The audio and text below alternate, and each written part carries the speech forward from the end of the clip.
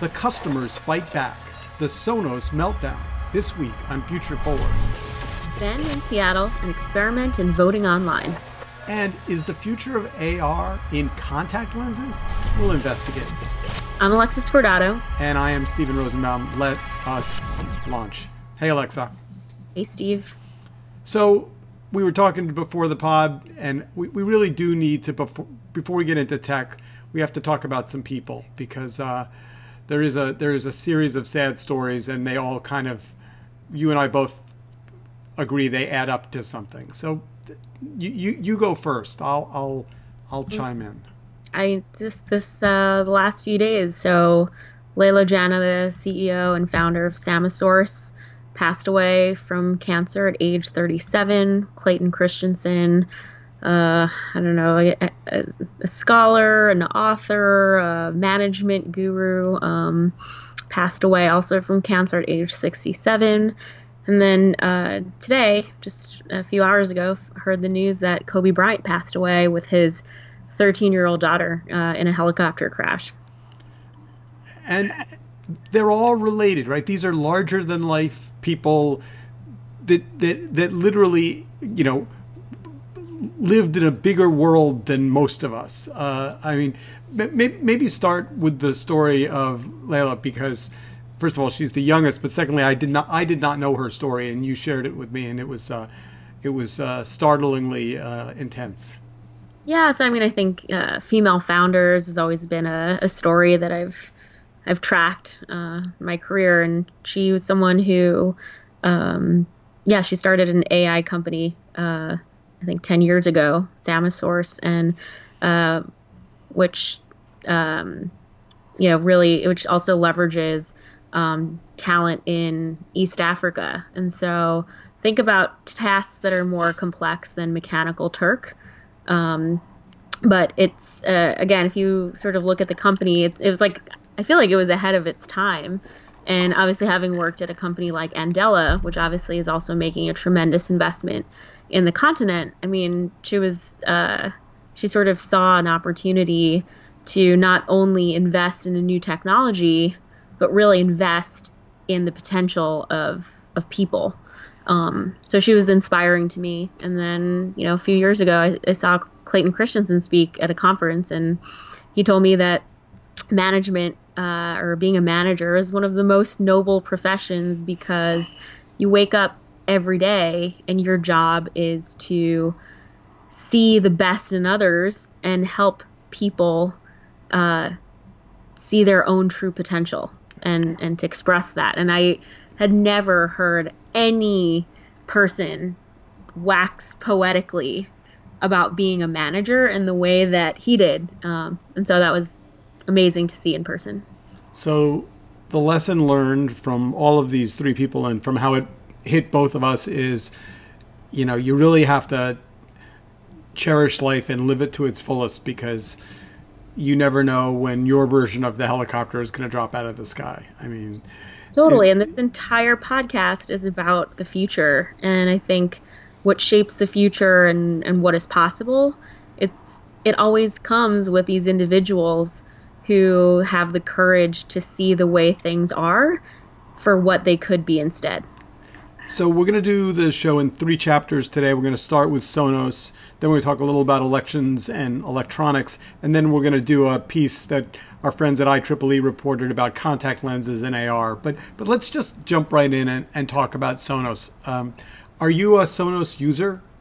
So I was gifted a Sonos probably 5 years ago. So I have an older edition, but I never invested in multiple Sonos speakers. Sonai? Sonai.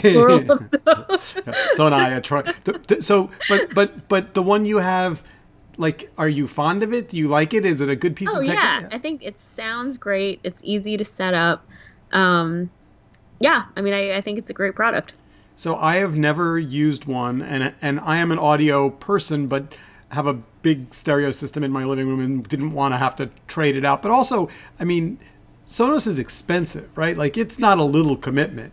I mean, this little speaker is, it was $250 at the time. Yeah, before, the device whose name we cannot mention. and Google and all that stuff. But they have been in a battle, particularly with Google and arguably with Amazon as well, as these big companies woke up and said some number of years ago, hey, we think maybe we'll build speakers. And Right. do you? I mean, I vaguely. So there's two things going on. One is the Sonos Google lawsuit, which we'll talk about, and then also a kind of a user uprising that's interesting as well. The Google lawsuit is interesting in part just because it seems so unlikely to be successful. Yeah, I mean, I don't know. Who knows what happens in these closed door meetings with decision makers, but I do find it optimistic to kind of go after these big tech giants just because they have all of the legal capacity known to man, I think. I mean, but it raises this larger question, which we've been talking about on the pod over the last couple of months, but this kind of brings it home a little bit, which is, for all startups, is the outcome at the end of the rainbow either you get acquired by one of these 3 or 4 companies or you go out of business? Like, Yeah. So it's funny that this is happening because I want to say a few years ago, right before the Spotify IPO, my hope was that Sonos and Spotify would actually just do a joint merger. Because I felt like the software plus hardware component gave both Spotify and Sonos the best possible chance of competing long term with the likes of Google and Apple. So I guess it's funny. I thought about that as well, and my answer was better for Spotify to be ubiquitously on all platforms because the minute that they had a hardware competitor, they would essentially be, Google and Apple and Amazon would all say in different ways, you're dead to us. We're not going to support your app because now you're a competitor in the. I think there are two axes, like from a strategy standpoint, that every company has to evaluate, which is platform and then distribution. And so if you have the hardware platform and then you have the software, like you can't just have sort of your own thing. I think it is like strategic partnerships and alliances are going to form no matter what. And so like initially Sonos sort of having its own being Switzerland and neutral sounds great. But as Apple, Google, Amazon start acquiring their own content, right, it actually then makes Spotify less appealing. It's like the streaming wars that we always talk about. So the lawsuit that Sonos filed first week in January was in 2 federal court systems, and they're seeking financial damages and banning the sale of Google speakers. Mm-hmm. And they essentially say that Google is infringing on 5 of their patents. I mean, all Google really needs to do is just slow roll that lawsuit for the next 3 to 5 years, and Sonos will be out of business, right? I mean, that's, and so Sonos. So here's the user uprising. Sonos came out with a new generation of software and hardware, and essentially announced that it was going to, let its older users float off to sea and not be backwards compatible to a number. I don't even frankly know where the line is in the sand, but I'm assuming your device is one of the devices that it said bye-bye to, right? Right. Mm-hmm. And the Sonos users as a group, I mean, it literally lit up my social network with unhappy Sonos users. So I forgot where I saw this, but I was having a hard time understanding it because I was like, wait, are all of these Sonos early adopter audio files tweeting about this from their iPhone 11s? Like, are these the same people who also opt into systems that basically force them to update hardware or buy new hardware every 12 to 18 months? Because that feels like very hypocritical. So I think the answer is absolutely. So without insulting any of my friends, I mean, if you were to line up 20 people you know and say how many of them are Sonos users, you would be able to know, they tend to be people of, I mean, they want to play with new toys, they value the audio quality, but they also it's a little like the people that have Sub-Zero fridges in their house. Mm-hmm. Like why, I guess it's a better fridge than a non-Sub-Zero fridge, but it's definitely also a brand, right? It's like, this all could have been avoided. Like this is the brilliance of Apple, and this is the stupidity of Sonos. Not that I'm like the world's smartest marketing person, but like the entire messaging around the Sonos update was basically posited as removing value from the customer. And if you look at every Apple announcement, it's basically talking about upgrading in service of making your experience better. Now, Sonos gets credit. They heard the roar of the crowd and they essentially caved. The CEO sent out an email to anyone that they had an email address. I'm sure you got one, and said, "We're sorry, we fucked up. We take it back. We're not gonna backwardsly compatibilize. That's not a phrase.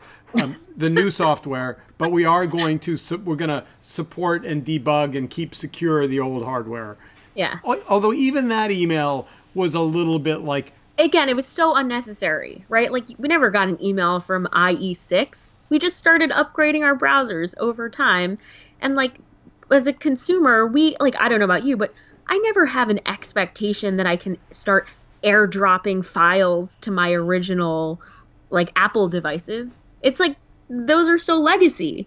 So again, they shot themselves in the foot. Twice. Both feet. Literally twice. Yeah. And the email that came out, even that kind of said, well, we're going to continue to support the legacy devices for an undefined period of time. Like, yeah. Really? What about specificity? 5 years, make up a number. No, it was not, but it was more than a PR fail. It really was. I mean, I think your point is exactly right, which is, there was a way to say to you, so how old is your speaker? Probably 5 years old. 5 years, 6 right? years. So there was a way to say to you, hey, Alexa, you've had a speaker for the last 5 years. We hope you've had it, thought it was great. The new one that's coming out is $399 as opposed to $599, and we're going to give you 20% off for being along. There was a million ways they could. Oh my gosh! If they told me trade in your speaker and then you're going to get $100 knocked off the new magical device that's the latest greatest hotness in the world of audio hardware, I probably would have bought into that. Yeah. They would have gotten great PR and more sales. Yeah. But instead, they're just getting pissed off customers and bad PR. So Sonos gets so angry but entitled customers get an A for the day for rising up and beating the company back into submission. That being said, the lawsuit really it's all about the lawsuit. It's about, yeah. I mean, if you're the CEO of Sonos and I don't know his or her name, you've got a really tricky walk that you got to walk now, where you got to get new customers, you got to get revenue, you probably have to get another round of financing, and you have to sue. And you poke the bear. And you poke the bear. And by the way, even though you didn't sue Amazon, the reality is you probably made it clear that they're going to get sucked into this one way or another. So, yeah. All right. So moving on to something completely different. Let's talk about voting. So this is a story that showed up on your radar, and I think we might see it differently. So this is a smiley face next to your notes or a sad face? Actually, it's like this is interesting. Okay. It was I think we have talked about misinformation. We've talked about the election and how to secure the integrity of the democratic process. And so when I saw this headline, I was like, Seattle is trying to do something different. They're trying to King County, Washington, which is where Seattle is going to be the first area in the U.S. where residents can vote via smartphones. And when I think about voter suppression, how to engage constituents and get them to the poll, I'm like, you know what? maybe that is a great idea because we have fingerprint technology and sitting on my couch and voting seems a lot more convenient than walking 500 feet to my nearest polling location, which is true if you live in New York because there literally is a polling place on every block. So I thought we might disagree, and we do, in fact. I think this is a terrible idea. I think this is abhorrently terrible. Okay. I'm totally game to hear that. All right, let's just start with what I think is the obvious problem here, which is, poor people don't, you don't, when you graduate, well, graduate's a bad example. When you reach a certain age, you're not gifted a government-issued smartphone. So not only do you have to have the money to buy one, and they're not cheap, but on top of that, you've got to pay the monthly fee, and that's not cheap either. So if you're somebody working a minimum wage job, I don't know what the stats are, but let's assume that the number of middle income and wealthy people that have cell phones that don't have smartphones is near zero, right? And the people who are poor or underprivileged or working at the poverty line, some percentage of them, let's say 15% or 20, but not zero, don't have them. So you're automatically disenfranchising some chunk of the bottom half of the economic underprivileged, and that's terrible. Yep. And even if you came up with a government program that said for anyone that's going to vote and doesn't have a phone will have a computer set up at the polling, I don't even know how that would work. But the problem is that the 2016 badness that happened around digital in the election, there's no evidence that it's been fixed in any way, shape, or form. So the battle in 2020 is going to be about people being excluded from voting, about electronic ballots being screwed with, about hacking into election systems. I mean, there's going to be you could write the stories now that are going to come out in November about the Chinese built voting machines and the one family that built half. There's all kinds of terrible voting irregularities around digital voting machines. So to me, this is even everyone I know that wants to fix things is starting with a paper ballot. Let's go back to things we can count and touch. Yeah. So I think this is. I don't fully disagree. Also, I just looked it up. 1 in 9 Seattle residents live in poverty. So that's yeah. So what your point is a valid one. And I mean, again, by the way, it's an interesting experiment.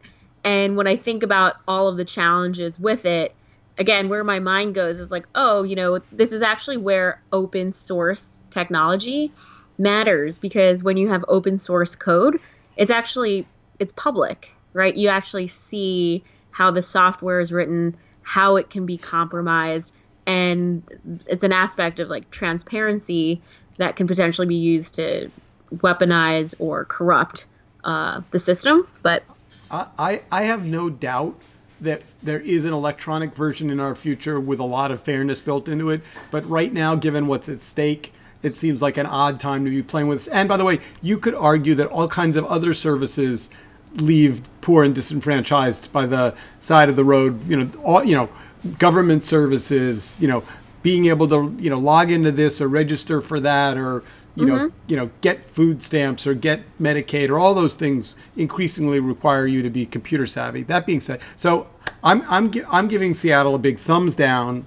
I think I understand why it's an experiment, but I still think it's terrible. Having said that, there are things about it that I think are worthy of enthusiasm. Yeah, I mean, I think, again, this might not be the solution, but anything that, it's funny, from a voter suppression standpoint, again, assuming that someone has a smartphone and is maybe working 2 jobs where they can't get to their local polling, I'm like, oh, that feels like that's a way to reach people. I buy that. Yeah. All right, so electronic. By the way, but you could argue this about all the things that the internet has unleashed in the last 10 years. Like, it should net take us to a good place of more connectedness and more democratization of voices. And it just may be that along the way, we drive off the road and never actually get there. Well, I mean, the central question, can we trust technology, is one of the themes of this entire show. Indeed it is. All right, so let's move on to chapter 3, because it's our always sci-fi place. So as I was reading this article about essentially augmented reality and contact lenses, I found myself thinking, oh my God, putting something in front of my eyes so that it changes the way my body interacts with the world, that would be terrible. Unless you count my glasses, which are, in fact, really. So I'm already wearing technology on my face all day. Yeah. So I've recently been. Have you ever considered LASIK, by the way? Never. Hasn't even crossed my. The idea of something laser-like going in my eyes, so that maybe I can see better or be blind. No, not for a moment. So this is where we differed on Seattle. Yeah. And electronic voting via smartphone. You and I are definitely same wavelength, because these glasses are like never coming off. Like I've worn contact lenses on and off for years, but I'm super freaked out by like LASIK and having my eye sliced. Yeah. But the human eye as technology is incredible, and the medical advances, like the fact that LASIK is what, a $3,000 to $5,000 procedure, for what it does is incredible. And the fact that like our glasses now, I mean, you have companies like Warby Parker where it's $100. I used to pay, I don't know, $400 or $500 for glasses. Yeah. Like, it's so but that's all the advancement I need personally. So this is a company called Mojo Vision, and they're unveiling a working prototype of AR contact lenses. Let's just imagine for a moment what might be in front of you when you're like, I already feel that way about AirPods, which is, essentially I'm listening, when I still am, we've talked about this before, but I still struggle with when I walk into a store and I shut the sound off, so I'm actually listening to the person who's in front of me. Do I feel an obligation to take them out so that they don't wonder if I'm like... Yeah, there's social cues, right? Yeah. So the idea that I could be looking at you, shaking your hand, saying nice to see you, nice to meet you, but actually watching a movie or looking at my email or looking at directions for how to get to the next location I'm going to, projected over to me the UI or the interface and how that behaves and where my attention goes, it could be a fabulous resource or a terrible fail. So did you trial the Google Glass when it was available? I should have taken it down. I could have had it in front of me. Yes, I have it about 3 feet from me. So I did the Google Glass. I did the Snapchat lenses too, and I can only opt into the fun use cases of this technology. Like I do think from an entertainment standpoint, it's great. I think when you're driving, right, not having to rely on a GPS and just sort of seeing additional directions in your line of sight versus periphery, like that makes sense. But I don't know. It's hard to see, a world where there's this like permanent filter that is overlaying digital things all the time. Yeah, I feel that way. The only Apple product I've never felt a pang to buy is the Apple Watch, because I just can't figure out socially how you would do this in a meeting or at a dinner and not look like you were to me that social cue means I'm tired of what I'm doing and I want to see what time it is so I can leave. So I thought that too. I still do, but I recently spoke to a friend who works in real estate, and he's so glued to his phone, and so the Apple Watch is actually his way to sort of untether himself from the phone. I was at a meeting the other day where someone had an Apple Watch, and it was the first time in a meeting that the first time he looked at his watch, I thought he was being rude because obviously we were boring him. And then by the third time I realized he was just checking his mail. Yeah.